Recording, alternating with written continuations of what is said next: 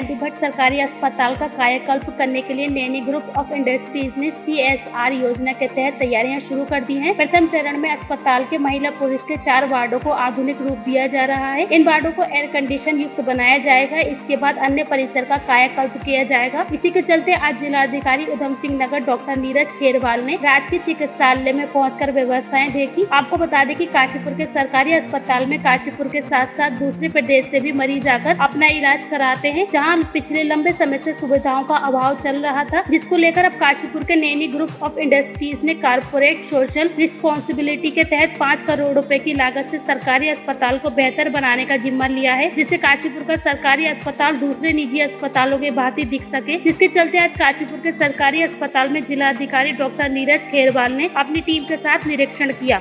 देखिए, ऐसा है, स्वास्थ्य जैसा भी हमारे डीएम साहब ने कहा और हमारे मुख्यमंत्री जी का मानना है कि स्वास्थ्य सब सर्वोपरि है।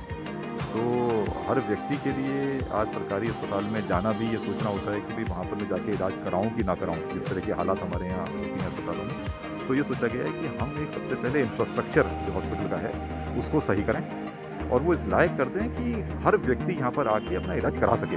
तो जब यहाँ पर देखा गया, इंस्पेक्शन करा गया, तो बहुत सी चीज़ों की कमी थी और उन सबको लिस्ट आउट किया गया, एक पूरा प्रोजेक्ट बनाया गया और उसमें हर चीज़ को प्रोवाइड करने के हिसाब से एक प्लान बनाया गया और उस प्लान के तहत यहाँ कार्य शुरू हो चुका है। और अभी डीएम साहब ने, उनकी टीम ने पूरा देखा है। एक वार्ड हमने पूरा तैयार कर दिया है नैनी ग्रुप ने और उस वार्ड को आज हमने इंडक्ट भी कर लिया है। और इसके अलावा हम ये उम्मीद कर रहे हैं कि अगले 8 महीने में जो भी हमें कार्य करने हैं वो इस हॉस्पिटल में करके और इसका पूरा कायाकल्प कर दिया जाएगा।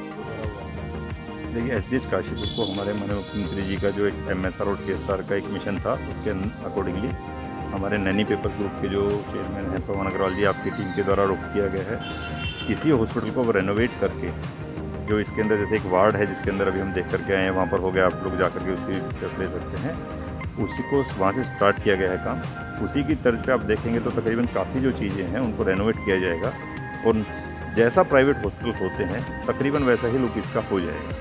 इसमें तकरीबन 6 से 8 महीने लग सकते हैं, हो सकता है थोड़ा अगर वो कुछ चीज़ों में टाइम बच जाए तो, लेकिन 1 साल के अंदर टारगेट है कि ये पूरा जो इसका है आउटलुक चेंज हो जाएगा। कुछ चीज़ों को जगह भी बदला जा रहा है, जैसे ओपीडी ब्लॉक कहाँ बनाया जा सकता है जो लोगों की सुविधा के हिसाब से और जो आज की ज़रूरत है, जब बनाया गया था उसके हिसाब से अलग अलग जगह इस्तेमाल हो रहे थे। वो ओपीडी ब्लॉक कहाँ बनाना है, जैसे ICU और इमरजेंसी ब्लॉक को एक साथ डेवलप किए जाने के लिए आप लोगों ने प्लान किया है, उसको आज देखा गया है CMS साहब की टीम के साथ में।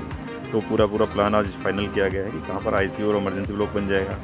जैसा कि अभी हमारे DH के अंदर ICU ब्लॉक बना है, उसी टाइप से यहाँ पर भी तकरीबन एक ICU उसके अंदर होगा, एक CCU होगा, कार्डियक केयर यूनिट होगा, एक NICU होगा जो नियोनेटल इंटेंसिव केयर यूनिट होता है जो बच्चों के लिए होता है। उसी के साथ में इमरजेंसी ब्लॉक होगा। तो उसका एक जो पर्पज़ होता है कि एक साथ जो इमरजेंसी है उसमें अगर कोई इंटेंसिव केयर वाला है तो उसको इंटेंसिव केयर भेज दिया जाए।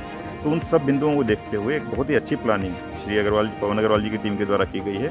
उसका आज यहाँ पर चर्चा की गई और उसमें से कुछ जो पॉइंट्स थे उसको फाइनल किया गया ताकि आप जो रेनोवेट कर रहे हैं आप अपनी पूरी टीम के साथ लगे हुए हैं। और मैं अग्रवाल जी का धन्यवाद देना चाहता हूँ कि जो हमारे माननीय मुख्यमंत्री जी की मुहिम में आपने इतना बढ़ चढ़ के आगे सहयोग किया और इसके अंदर पार्ट लिया। और जो हमारा एक स्वास्थ्य जो हर गरीब व्यक्ति से लेकर के हर व्यक्ति की जरूरत होती है, गवर्नमेंट हॉस्पिटल्स में बहुत लोग आते हैं और नीड अगर जिनकी है और इस प्रकार का इंफ्रास्ट्रक्चर भी अच्छा हो जाएगा तो डेफिनेटली लोगों को बहुत अच्छी सुविधा मिलेगी।